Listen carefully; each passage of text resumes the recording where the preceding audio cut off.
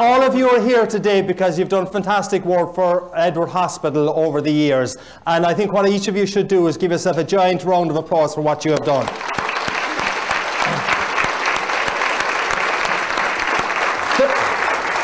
There's one particular lady here, Donna Carlson, who's in the front row, who joined Edward Hospital in 1865. Oh no, oh 1965. Oh sorry, yeah. I was really intrigued about how well that Botox was working. But 1965 there was actually a pretty interesting year. I mean, in 1965 Naperville still voted Democratic. In 1965, St. Patrick was but a lad. Pam Davis was still in diapers. And if you're a Cubs fan, 1965 was actually a good year as well. It was. It was only 57 years since you last won the World Series. Now, Donna joined the Edward Hospital in the medical records area, and I know you're saying 1965 medical records didn't exist then. Well, I was talking to her earlier and she said they did. Basically it was things like there are only two kind of categories: dead, not dead.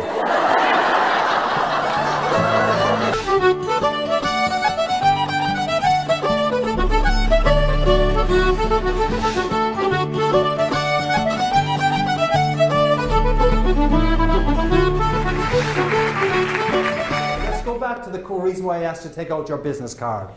You're working in a business where you've got good products, your competitors have got good products, but ultimately it may well come down to the relationship you've got with your customers. So what I would like you to do is to write down on the back of this business card, and then I'm going to ask you to take the business card and put it in with your driving license or with your credit cards. I would like you to write down the 3 words. I'm not going to ask you what they are. I would like you to write down the 3 words you would like your customers to say about you after you have left the meeting with them. Write down the 3 words you want your customers to say about you after you have left the meeting with them. I'll give you a minute to do it. But basically what you have written down there on that business card is your brand promise. Now, a brand promise does not mean that that is what the customer sees as your brand. But if you can actually live those 3 words, you have a much better chance than of the customer actually seeing that this is your brand. And they will say those things about you. I'm asking you to put the business card back in with your driving license or with your credit cards, is that when you go to the gas station tomorrow or go to the airport, you got to take out your driving license for ID, you will see those 3 words. You will say, hey, would Bill, Nancy, Jerry, Francis use any of those 3 words to describe me after they met me at the HMMC conference? Or when you go to your clients next week, will they say those 3 words about me? Now, the power of this, if you really believe that those 3 words are important, right? The next time you are making a major sales pitch, take out that business card and ask yourself, all right,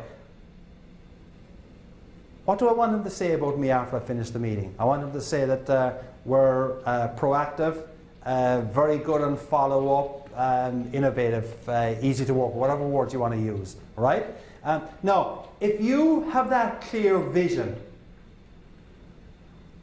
as to what you want them to say after you've left the meeting, and if you believe that if they say that, you've been successful, I think what you can now do is you can actually figure out, how do I craft my presentation to get them to say those words? Now, I'm not suggesting you be manipulative, but I mean, you know, you can phrase your conversation and your sales presentations, obviously, to get the business. So, I mean, it's not just going into, my objective is not just to go into get a $4 million piece of business. My objective is right now, because decisions are not yet being taken, my objective right now is to get them to know that we're reliable, innovative, easy to work with, etc. If you go in with that clear goal, you'll have framed your thinking about it, and when you frame your thinking about that, you have a real chance of making it happen. And if you make it happen, you are Do you have a clear goal and a clear vision as to what success will look like? Another example of an organisation that was energised by clear goal and clear vision is McDonald's. The thing about the clear goal and vision is saying you want hot, fresh food and clean restrooms is not very dramatic.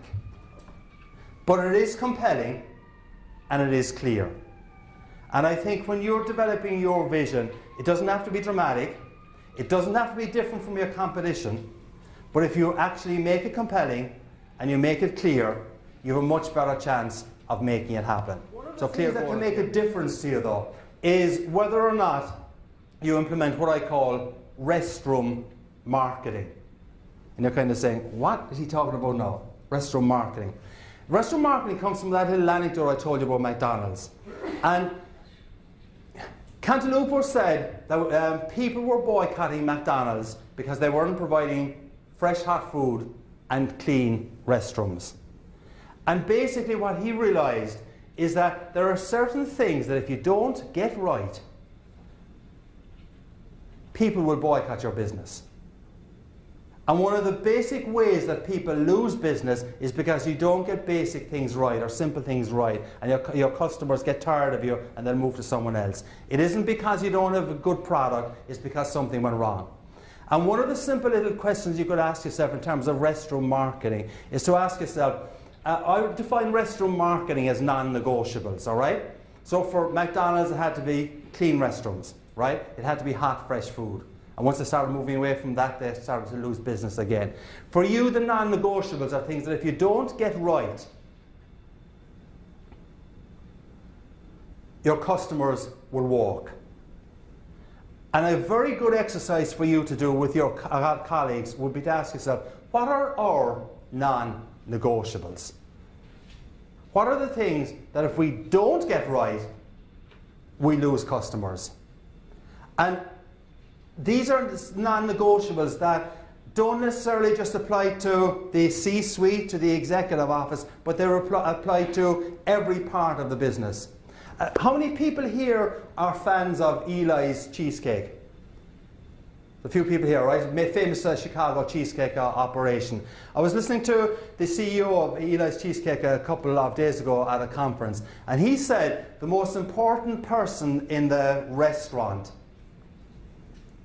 is the busboy. And what you've got to understand is who are the people, the equivalent of the people serving your table for your customers. And you've got to make sure that they understand what the non-negotiables are.